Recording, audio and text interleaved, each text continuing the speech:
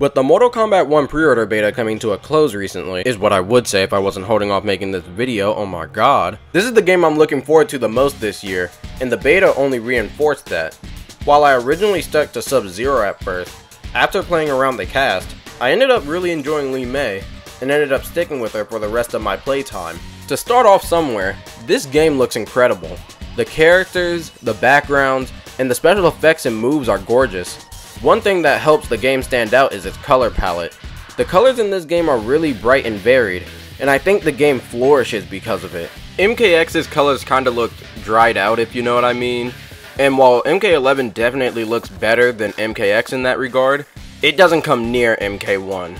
The game honestly looks stunning, and the brimming colors help the visuals pop out that much more. I was able to pick up the game quickly since I played MK11, and the gameplay was really enjoyable.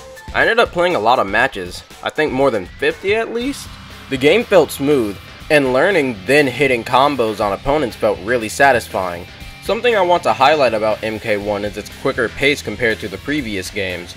Not only is the gameplay faster, but intro dialogue is used as a loading screen, fatal blows don't feel as long, and while the fatalities are more simplistic, they don't overdo it and are still brutal. Honestly, the roster and visuals alone had me excited for the game. The mix between the characters and this new interpretation of them has me really excited to try them all out. For example, I've never really cared for Reptile, especially his MKX version, but the Banished trailer alone got me hyped for his addition.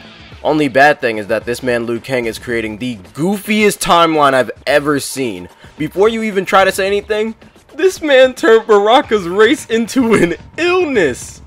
That is insane.